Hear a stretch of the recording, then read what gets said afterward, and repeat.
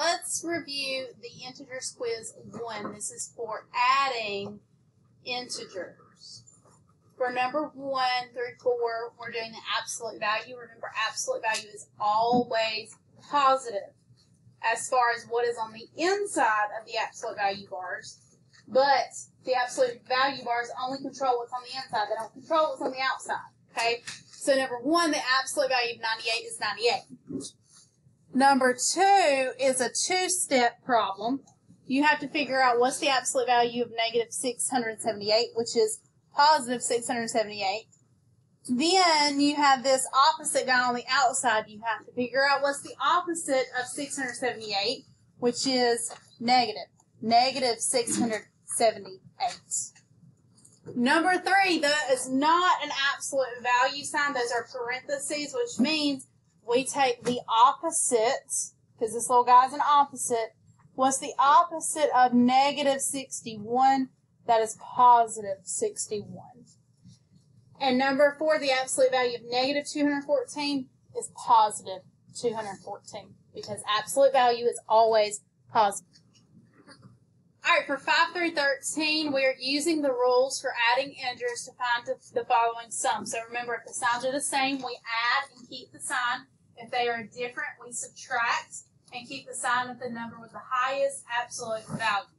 For number 5, I have different signs, so I subtract your biggest number, no matter whether it's positive or negative, whichever one has the biggest absolute value, that's the one that has to go on top. And then you subtract like normal. We regroup. 12 minus 9. 12 minus 3 is 9. 3 minus 2 is 1. The number with the highest absolute value is positive, so it's positive 19. For number 6, my signs are the same, so I add. 9 plus 3 is 12. 6 plus 4 is 10, plus 1 is 11. They're both negative, so my answer is negative 112. For number 7, my signs are the same, so I add. 6 plus 3 is 9. 9 plus 1 is 10. They're both negative, so it's negative 109.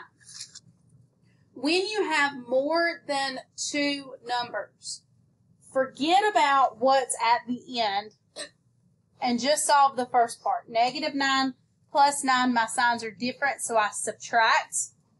That is 0. Then bring down everything else. 0 plus negative 14. My signs are different, so I subtract. 14 minus 0 is 14. And the bigger number is negative, so that's negative 14. For number 9, we're going to forget about this negative 25 at the end, and we're just going to add 21 plus 15, because my signs are the same. 1 plus 5 is 6. 2 plus 1 is 3. Keep your sign. Then bring down plus negative 25. Again, my signs are the same. So I'm adding. 6 plus 5 is 11. 3 plus 1 is 4, plus 2 is 6. They're both negative, so it's negative 61. For number 10, again, we forget about what's at the end. I have different signs, so I subtract. 17 minus 8 is negative 9. Add 16. Now my signs are different, so I subtract. 16 minus 9 is 7. My bigger number of this part, we don't go back to our original, we're here at this new problem. The bigger number is positive, so it's positive 7. For number 11, my signs are different, so I subtract. 20 minus 15 is 5. The bigger number is positive, so my answer is positive. For number 12, my signs are the same, so I add. 8 plus 2 is 10. 6 plus 2 is 8. They're both negative, so that's negative 80. And for 13, my signs are the same, so I add. 8 plus 9 is 17. 5 plus 4 is 9. They're both negative, so it's negative 97. Tell whether the following statement is true or false. Use an example to explain your answer. A negative plus a negative is a negative. That is true. Because if they have the same sign, you add them and keep your sign. So -2 plus -2 is -4. For number 15, you enter an elevator on the 6th floor. The elevator goes up 3 and then down 5. 6 plus 3 is 9. 9 minus 5 is 4.